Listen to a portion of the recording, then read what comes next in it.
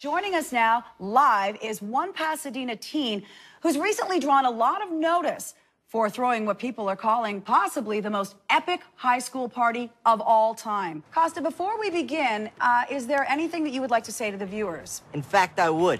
You said it was perhaps the most epic party of all time. It was the most epic party of all time.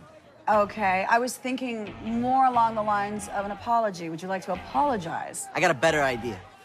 How about I invite you to my next party? What? Yeah, you heard me, sugar tits. Just make sure you wear something tight.